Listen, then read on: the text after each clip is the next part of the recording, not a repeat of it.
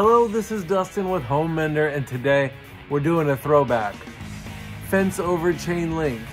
I recently made a short video of this fence over chain link from years ago, and the attention that it got was hilarious. We're gonna follow up on this 7-year fence over chain link. And I'm gonna show you how. Let's get to it.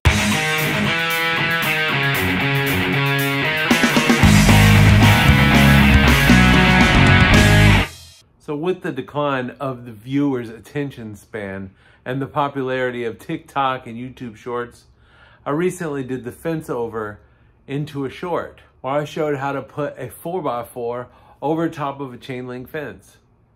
Now for extra stability while I was building the fence, I zip tied it until the fence was built.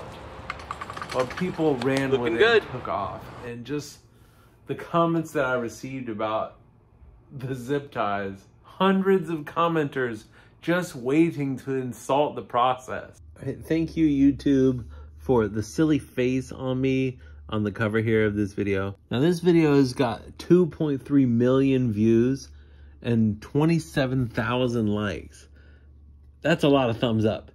And it's 10 times the thumbs down. I think we got 2,700. If you go to the comments, you can see there's so many slanderous remarks about hillbillies. I remember Kentucky being bad-mouthed in there, how redneck this is. And I don't mind you talking about the work and what you say. I respect your right to say it, but you're definitely getting the boot if you insult me. Now, except this guy here, you can see Tyler Thorne. What a lazy POS. If you're not going to do something properly, don't do it at all, he says. Thank you, Tyler Thorne, for the advice. And I appreciate the comment. I thought this one was derogatory, but then I saw that lazy meant minimal work. And POS actually meant perfect over-fence solution. And the zip ties, the poor zip ties, got hammered for being used on this fence. Viewers saying they would rather use duct tape, super glue, Bondo, and a number of other substances rather than zip ties. Never underestimate the zip tie, my friend. The point is, look at all these haters about an idea that worked well with minimal cost. The solution was under 200 bucks and still up 7 years later.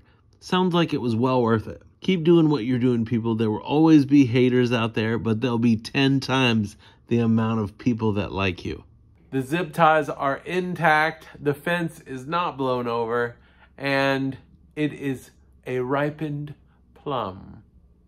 So awesome 7-year lesson. Hey man, just because it's not the conventional way doesn't mean it won't work. Hey, maybe it was redneck, but I say all the negative comments were just awesome. I had such a good time reading them. You're hilarious. Now the video's got like 2.5 million views. If you haven't seen it, go check it out. Leave a negative comment. That would be amazing.